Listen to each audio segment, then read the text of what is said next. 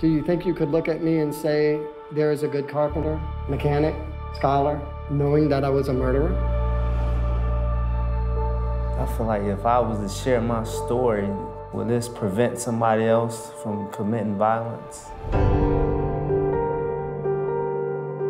Tell me a little bit about your childhood. Streets was presented to me at a young age before I even knew myself. We lived in a raggedy trailer on a mountainside. One day at the gas station, I had left my foster home.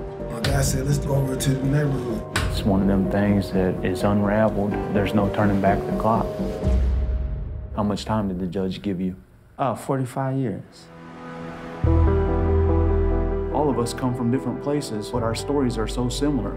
I want people to see this and be like, they needed some help at one point in time, and they didn't get it, and look what happened to them. I don't want us to get into making this feel like a sympathy type of thing. Let's also tell the other story of, I chose to kill you.